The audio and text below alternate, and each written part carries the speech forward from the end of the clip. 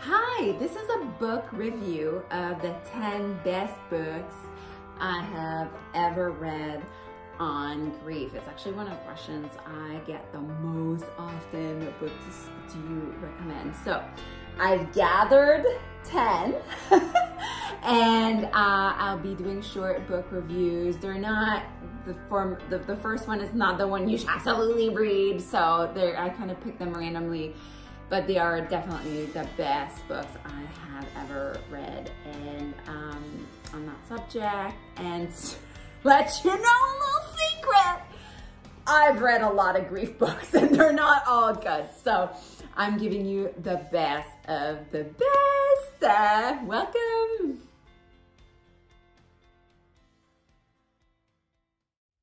All right. So the first book is a classic by Joan Didion, a sharp writer of her time who's lost her husband. Her writing is just so poignant and so raw. This book is special to me. It was given to me by my sister-in-law who lived in New York. Joan Didion is from New York, and shortly after Tommy passed away, Hannah was like, you gotta read this book. It's a classic. And she was right, and now my sister-in-law passed away as well. So this book has a bit sentimental value, although the inside, I just love how Joan Didion, there's something really stunning and so simple. Like her writing is so simple, almost it catch you, like you become breathless when you read it. She talks a lot about, you know, the fact that like a minute everything is okay and the other minute everything is just wrong. And it's such just such a real look on grief.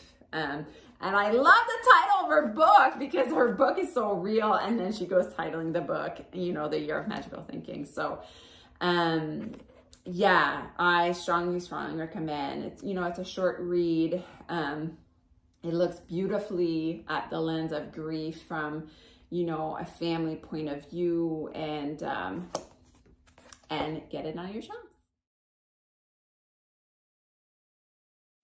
All right, the next one is The Beauty of What Remains by Steve Ledger, who is a rabbi. This is not a book that will convert you into becoming Jewish or anything. And it's one I've shared before on Instagram. And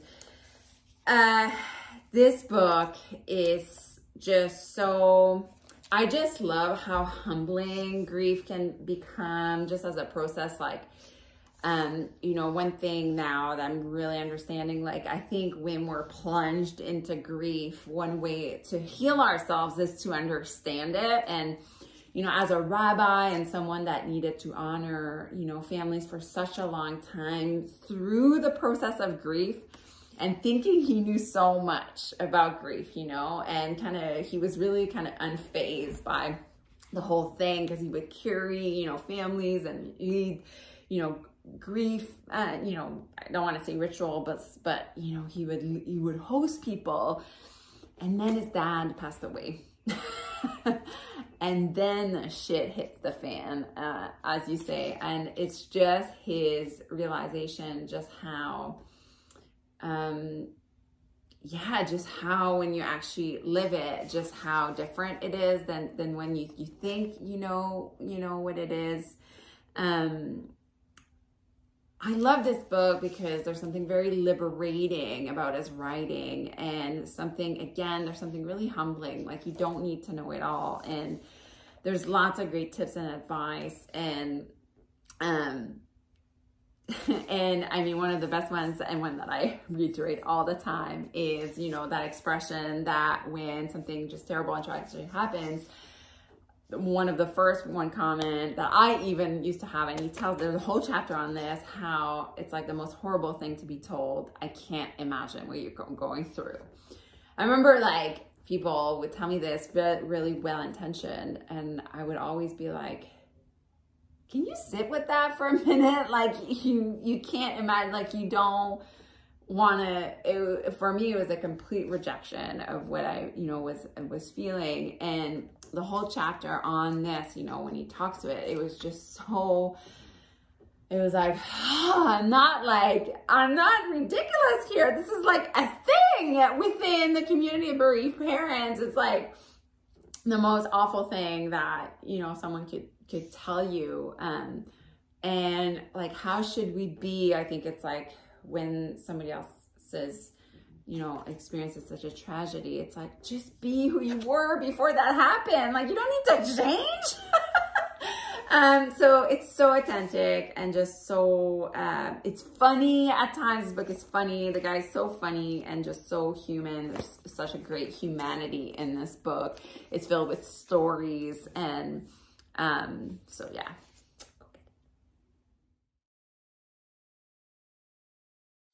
Okay, next we have The Beauty in Breaking by Michelle Harper. This book is not specifically on grief, but her story really is about letting shit go. And there was a lot of like allowing yourself to feel a certain way without being right and without being wrong. And I just love this book as a memoir. I think sometimes memoir, there's so many tips and advice in memoir and the way that they can be just so relatable. And so like grief is so complex, so nuanced, so complicated, so personal. And when you get to have a story within a story, and she talks about her patients too, so we get an extra layer, really feels enriching to the soul. And this book was really, really, really, really that. It's such a quick read too, like you're just devouring this book and you want to know at the end.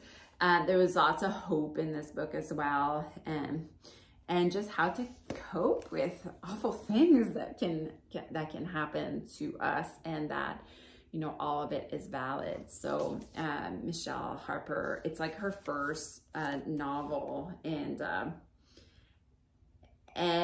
I really recommend this book if you're dealing with any loss. All right, the next book is like a completely different style than the three that were more like memoir-ish books. This one, The Smell of Dust on, Rain on Dust, Grief and Praise, Martin Pretchell. And this book is very prose-like, and it completely shattered me, and that it gave me a new lens on grief that I had not seen before. Meaning, I love it when books give me another discourse, one that I have not, you know, seen on grief. And I had never seen grief as praise. What do you mean? And I mean, this author really owns it when he speaks. It's very hard, not harsh, but it's like he owns, you know, everything that he says about grief. There's beautiful scribbles in that book. I just love when books have like art in them and scribbles in them and poetry in them, because grief is not something ever rational as much as books are rational, and you can, you know, understand, you know, books can take you at another level in a way of understanding. But, you know, there was something very, you know, when there's like imagery or poetry, it really brings you into your heart and feelings and emotion. And this was the ultimate, like, make beauty out of grief, like make something out of your grief and feel the heck out of your grief. And there's a beautiful passage that speaks about the length at which people will not want to grieve. And I just want to read it quick because it's incredible. And it says, about what the living should be doing when someone dies will so widely and emotionally defend the unemotional flatness and spiritual vacuum they have come to live in, and accept a repressed lack of expression as a normal existence, coming to its defense with more energy than it would actually take to have a tangibly good custom of storytelling, weeping, and active grief, as if such sanity were some backward barbarity. It speaks of our ancestors. It speaks of our, you know, he terms it like the metabolization of grief into beauty, like to gather all your grief and put all that energy somewhere is what really, really, really spoke to me.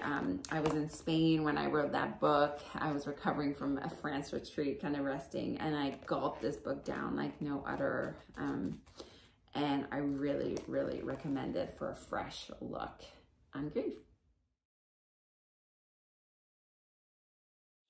All right, another kind of memoir like, okay, this book has been run to the ground. My dear friend, Kate Inglis, A Field Guide to Grief, that I couldn't call a friend when I first read this book on a plane to Costa Rica about 3 years ago. Of course, this book talks to me because she specifically lost one of her baby. And I don't know if I could even feel kind of her more, only because she's from here in Nova Scotia, from the South Shore. And this book is so beautiful. And there's something, and she would allow me to say this, I've actually did a 3-part podcast about this book, specifically a conversation on grief with Kate Inglis on Chic West podcast. And I take part of this book. We literally take this book apart. So if you want to know more about this book, just check out the podcast. But, you know, there's something really dark and twisted about grief. And, you know, she's really able, not to twist it around, but to live it, and then to let yourself, you know, that work of integration. That's a really great book too. And I mentioned this in the podcast where I love that she took her grief. The way the book is set up is like year 1, year 2, year 3, which feels really monumental for me when I look at my own grief. That worked for me in my head. And again, to bring something, you know, grief so messy, to have a bit of that structured kind of really help for her book. There's stunning poetry in there. And oh yeah, get this book and support local authors.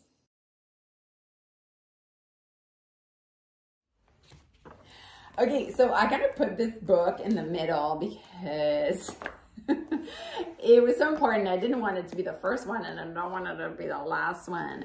Francis Weller, who has been, after reading this book, I took tons of workshops with him. They're like these lectures you can listen to. They're like 10 at a time. And this is the book that was like, I'm a grief activist. That's what I am. That's what I've been on earth to do. That's what I've been placed on earth to do. But this guy literally took like something I couldn't put words to, and he finally put the words to the things that were in my head. He speaks of 5 gates of grief. And if you still cannot wrap your head around grief being something else than losing someone, then I would definitely recommend you to read this book. Because, you know, he speaks of grief as like all the parts of our bodies that we don't love, that's grief. He talks about the soul of the world, you know, the environmental catastrophe as grief. He talks about ancestral, you know, grief, like things that your ancestors have lived that have not been, the cycles have not been, you know, ended. So you're living with that grief now. I mean, he speaks about so much, and the importance for me, and that was like the importance of ritual and the importance of being witnessed. That made that clear for me. Like, you cannot heal in a vacuum. You cannot heal by yourself. And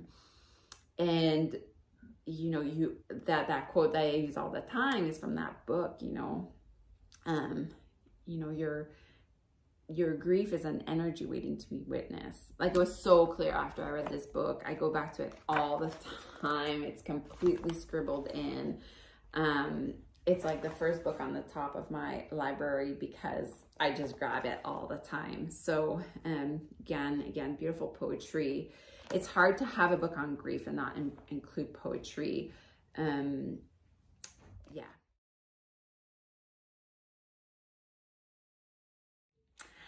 Okay, so the next one is another memoir. I literally just read that one and I was like, okay, this is the best.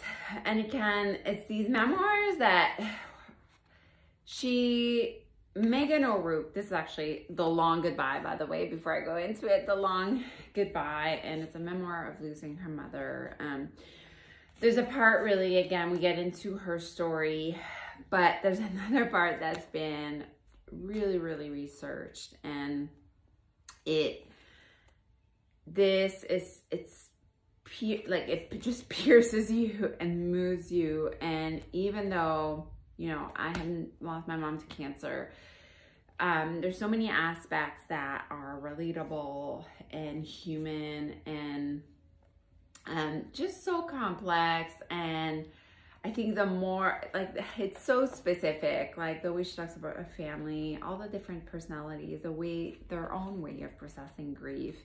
That too, there was so much insights to that. And I love the way, like, her relationship changed, and, you know, because the way you see life change when you're just propelled into grief. And yeah, there was a lot. I was really impressed by the amount of research that she did. And for me, after reading this book, I was like, oh, it was really an example of how, like, you're really on a quest, you know, and once you decide to take this journey, really allowing grief to move you and to let it call you. And it's a quest that you're on, and that made it clear.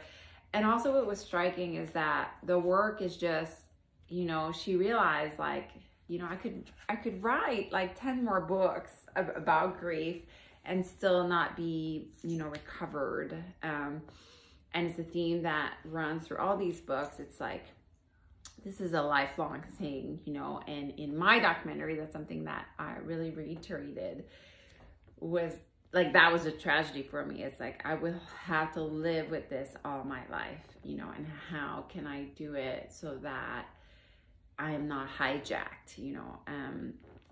And, you know, writing can take you, you know, so far. You got to live your life as too, you know. But I know it's not a poetry book. She's known as a poet, but it's as moving as reading poetry. Yeah, it's as moving. And one last thing I'm going to say about this book is that, you know, she speaks about other ways you can engage with your loved one, you know, after they're gone. How can you do that? And I always refer to, you know, my art and yoga and doing that. And it was really touching the way she was able to do that with her mom. So I can't wait for you to read it so you know what it is. All right, we got 3 more books. Rare Bird by Anna Winston Donaldson. Rare Bird is the first book I ever read after Tom passed away. I was almost, oh God, 7 or 8 years. I can't count anymore. But Anna lost her son. Actually, it was really uncanny because she lost us on the same day that Tommy passed away, and that always really marked me. And yeah, it's in the religious section book, like she's Christian, but it's, you know, I find these books, they're more about the humanity of it, not about the religion aspect of it. And I really, really appreciated this book in, you know, the shock of my grief and the,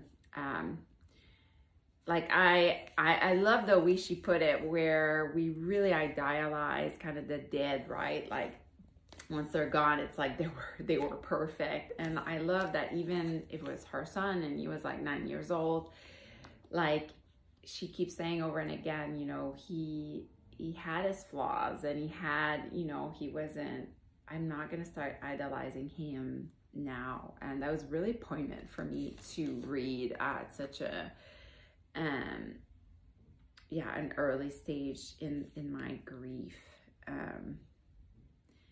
And, you know, it's one of the first book I read, and I'm just going to read one of the sentences here. It says, it's about being real and showing up in the pain. And I think I really did that. I think I'm really still doing it, but I think that's what, you know, I remember messaging her, and she, you know, just like Kate, who wrote the Field Guide to Grief, you know, and those authors replied to me like right away. There's an unspoken, you know, we're together in grief, you know, we're our people. And her book really helped me. Yeah, so it was really like to show up in your pain, you know, nothing can be fixed, and to move forward, you know, as you are. So very poignant, really could recommend. So it's called A Rare Bird, a memoir of loss and love.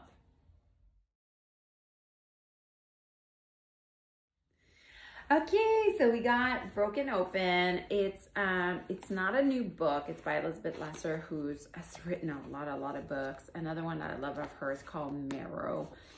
And Broken Open, she made me love Rumi. She has like really great poetry of Rumi, but it's, you know, it's her story. There's a part that's called the Phoenix Process in it. It's like really her rising up from ashes. And her to like going from just maturing and, you know, having to grieve almost like our former lives of what she was. Elizabeth Lesser is such an incredible teacher of grief, and how to process it, and, you know, how to integrate it. And she brings so much just wisdom of, you know, how to do that. And she managed to bring so much poetry and practicality to, you know, how to do that. And she's the one that really made it clear for me, like, I'll be walking in life with a broken heart, like all my life. There's no mending here, you know, and to be proud of that, to be proud of your scar, and they're what makes you human and softer to the world, and empathetic as well. So it's a brave book, and one that really makes you kind of trust the path that you're on.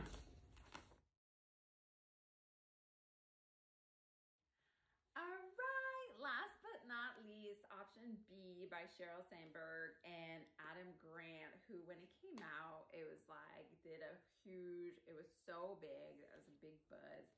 I forget what year it was, like 4 years ago, but I remember recommending it to a lot of people.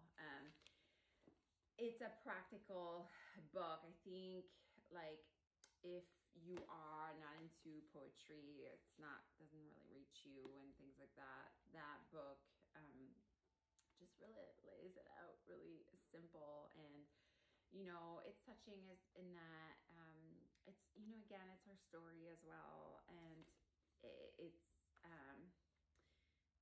and I love that, you know, Adam Grant is the psychologist in here. And so he kind of, it's like her story, and he supports everything that she's been through. And, you know, they made a point, I remember when I read that, like post-traumatic,